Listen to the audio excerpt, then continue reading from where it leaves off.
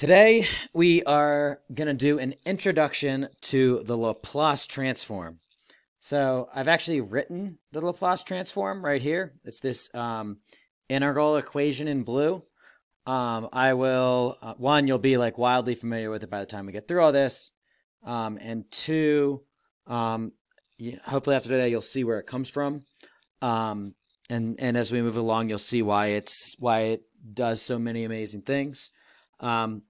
I wrote this up.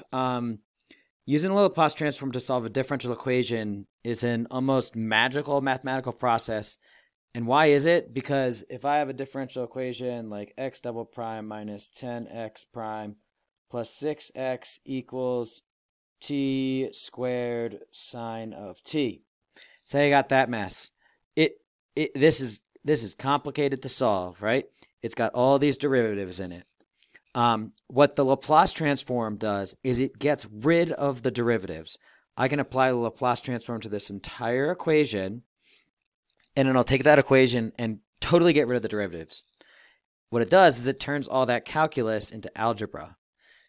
And then I manipulate it algebraically. So I'll do a Laplace transform, manipulate this algebraically, and then I will apply a reverse or an inverse Laplace transform to get the solution to our differential equation. Let me show you what that looks like in general. I have a dE. It's got x of t. It's got x prime of t. It's got x double prime of t. It's got inputs f of t's, etc. Right? You should be able to identify all those pieces up here.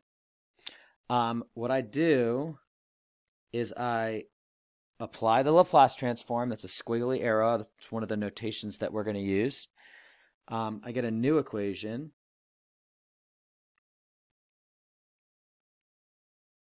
And it has different variables.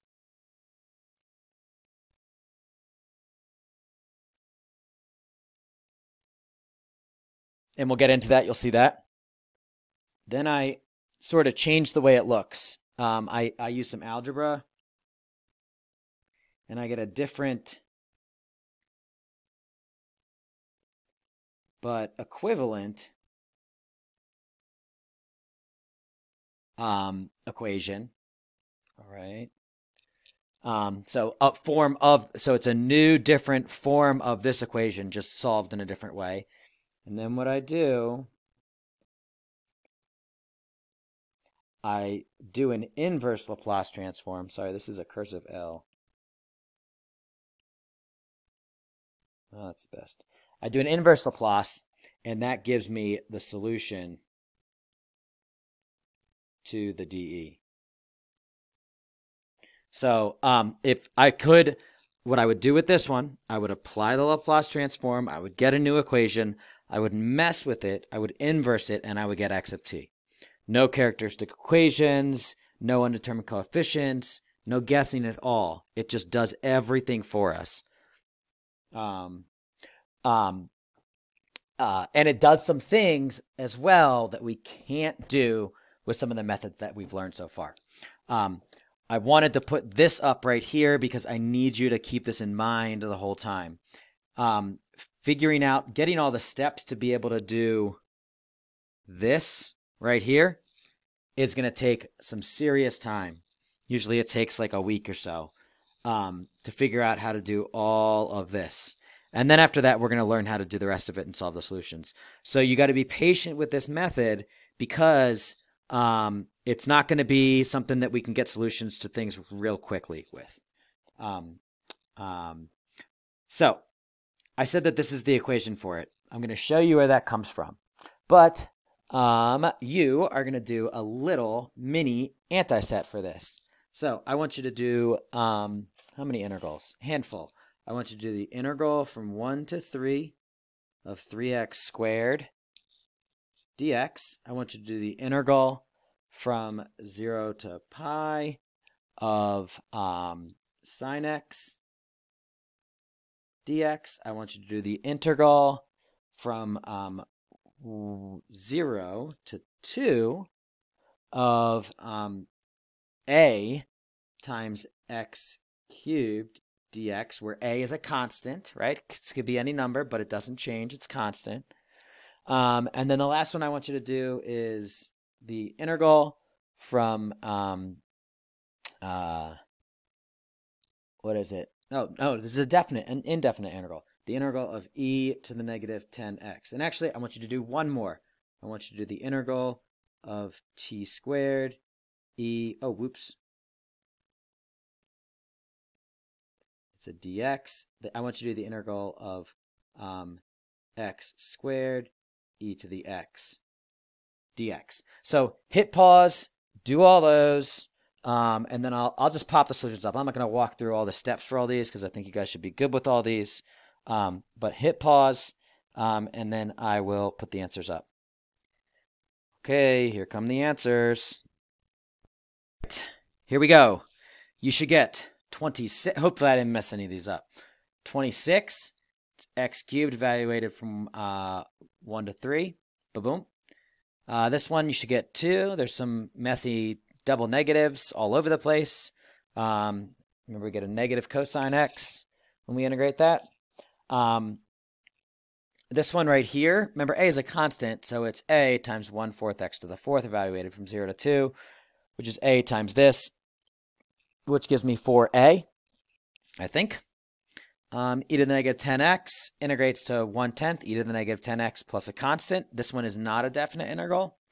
And this one, I have to use some integration by parts, which you should be pretty good with at this point. And don't forget your alternating signs. This integrate side was not that bad because every little level here is an e to the x. It gives me x squared e to the x minus 2x e to the x plus 2x plus c. Now, what I want you to see here is that there are 2 takeaways. Well, I sort of have 3 goals here. One has to do with the top 3. I want you to notice with these 3, I had an x function integrated with respect to x for each of them. What came out of it? Well, the first one, I got a number. There are no x's in this. Same thing with this one. There are no x's in this. And in fact, in the third one, there are no x's. So the thing that I'm trying to get you to see here is if I'm integrating a function of x with respect to x, if it's a dx, then I'm not going to get any x's in my answers. The x gets integrated out. If I was doing an integral dt, the t would get integrated out. And that will happen all the time because I'm evaluating this thing from x equals 0 to 2. I'm plugging in values for that thing, right? And I can't really have like an x here and an x there. That wouldn't make any sense. Notice in the third one, I had that constant a, right? The different variable. It's not related to the x. So when I integrated, I treated it as a constant. And I got that 4a out. If I had a ABC right here, that would have an ABC right here. As long as those guys are not dependent on the x. Thing I want you to see that with the next one is I want you to see that chain rule show up. And then here, I want you to get practice with integration by parts, specifically this one with this x squared. So hopefully you feel good with those ideas and you were able to get those integrals, or if you didn't, you see what went wrong and you're like, all right, yeah, cool, I could do that now. So that takes us to I guess starting ideas of the Laplace transform. What I'm going to do here is show you what this formula, where it comes from. It's going to take a little bit of time. I probably won't finish in this video. But to do it, I'm going to write something, and I want you to, in your head, be like, I want you to tell me when you recognize it, and you're like, oh, I know what that is, right? So I'm going to write, and some of you may groan, 1 plus x, okay, nothing really special so far, plus x squared over 2 factorial, maybe you're seeing it, plus x cubed over 3 factorial, probably see it, x to the 4th over 4 factorial, plus, let me go out for forever, x to the nth over n factorial. Do you know what this is? You should recognize it. Do you know what it is? It is a function. It is a function you should know. It was one of the ones from last year that it was like the most, it was the easiest one to remember. This is e to the x, and it is equal to that. If I could go out for forever, do an infinite number of those terms, let n go to infinity, then we would get a function, a polynomial, that would land right on top of e to the x.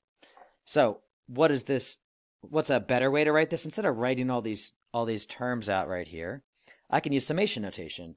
So I can write e to the x is equal to sum from n equals 0 to infinity of x to the n over n factorial. This right here says the exact same thing as this. And you know, I could change the way that looks. I'm manipulating it a little bit just because I want you to see it in a different way. I could also write that as sum n equals 0 to infinity of 1 over n factorial times x to the n. What I want you to notice is this is a function of n, right? There are no x's in there, right? I could also write it as sum from n equals 0 to infinity of a sub n times x to the n, where a sub n is equal to 1 over n factorial. And you may say, okay, yeah, you just wrote the same thing in like 4 different ways. Well, what I'm trying to point out here is that I can change the a sub n, and what that does is it changes the function. Each different a sub n is associated with a different function if it doesn't diverge. And that's a lot of what we learned about, or we're supposed to learn about last year in in BC or in Calculus 2.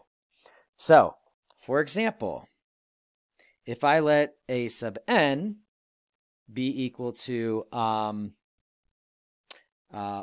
over n times negative 1 to the n plus 1.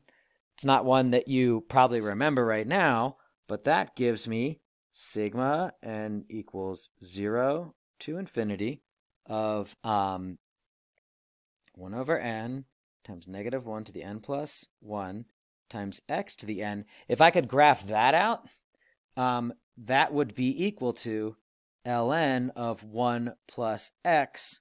I'll write it to be accurate, on an interval.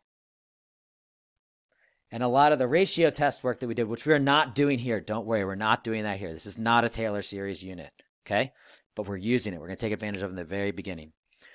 But all the ratio work was to figure out that interval. But this thing converged, so I probably shouldn't really use the equal sign. I should define that interval, but I'm just going to say on the interval because I don't really care here. But this is associated with ln of 1 plus x. This a sub n right there is associated with ln of 1 plus x. This one is associated with e to the x. There's others. For example, sigma, and this one would have to be written a little bit differently because of the way that I wrote the exponent, but I could write sigma n equals 0 to infinity of negative 1 to the n over parentheses 2n factorial times x to the 2n, and that is going to converge on cosine of x. So this guy with the 2 there, that's how it's different from these guys, but you know, whatever. Let's just throw a 2 in there, right? Maybe you can make the 2 part of this somehow, whatever. Or maybe I can manipulate this thing so that it skips, right, or something. I don't know, whatever. But look, this guy is associated with cosine of x. So that's the big idea here, is that when I had these Taylor series, I gave you a sequence, and that when I multiplied it by some x to the n, a summation of powers of x's, that I got functions out of them. So it was that association that we cared about, and I will show you why that matters in the next video.